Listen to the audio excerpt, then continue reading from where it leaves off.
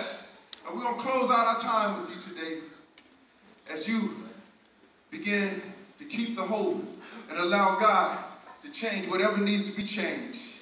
To keep your hope in Him. And I'm going to kick me a little college football beat.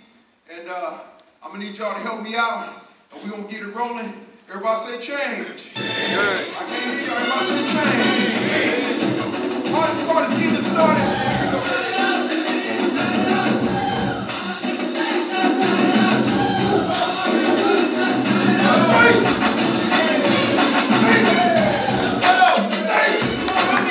Come on!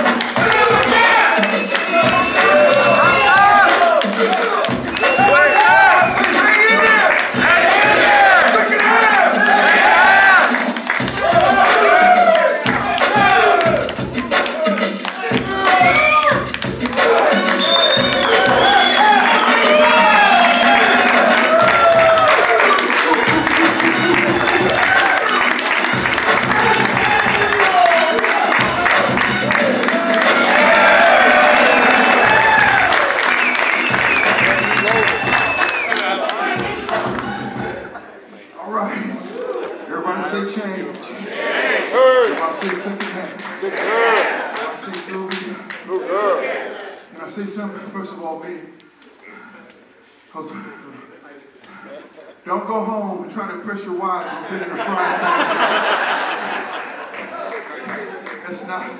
That's not a good thing to do after church, okay? I just want to say this for a reason. You see I'm sweating like crazy. The leverage is very hard. But I just want to say this today. This is my encouragement. We talked about a lot. And I shared when Mama was saved. And she recently passed, but she had a phenomenal second half. And now my sons, they believe it or not, from that family filled with a lot of drug addicts, a lot of people in LA County jail, a lot of dropouts, all of that, right? So my sons, just because I had the courage, I didn't know what I was doing, but I said, Lord, I'm going to bless them. I don't know how to be a husband. I ain't never seen a functioning relationship in my life. My mama had 7 sisters, nobody married, just boyfriend after boyfriend, crazy. Now I married this woman, she fast, she fine, but I don't know what I'm doing. I've never seen what a real father's like. I gotta look to the word. But all I know is, no matter what's going on in your life, even when people say you can't do it, it can't happen, it just depends on whose hands you put it in. Yeah, that's right. Put it in his hands. Put it in his hands.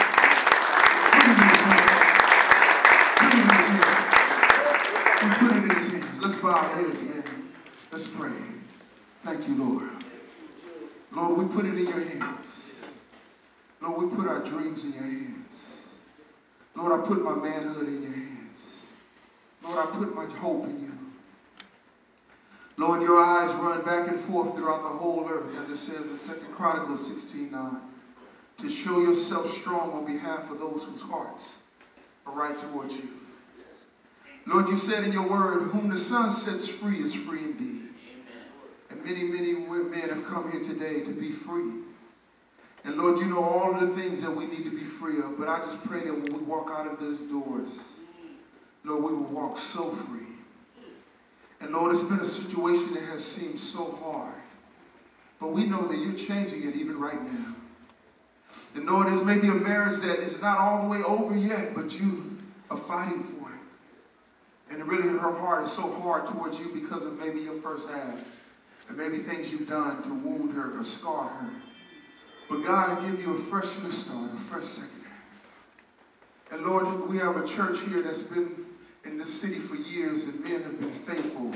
Calvary Chapel is a place where men come and they worship and faithfully. And now, Lord, I've just been coming and leaving and coming and leaving, but now I'm going to be intertwined. I'm going to be connected because this is my day. I put it in your hands. I put it in your hands. And so if you're here today, I must put it like this. I don't know if you've been baptized, not baptized, if you've been saved, not saved, you said the sinner's prayer, didn't say the sinner's prayer, you're Catholic, you've been sprinkled, you was Muslim. I don't know what it was. I'm saying it to say, I don't know what your religious experience was in the past. All I know is right now, today, you are living your life separated from God. You got gaps in your relationship with Him. And like I said in the beginning, you cannot win with gaps in your defense. And you are ready, by the Spirit of the Lord, to look at Him and say, Lord, let's fill the gap. And where you just get connected to Him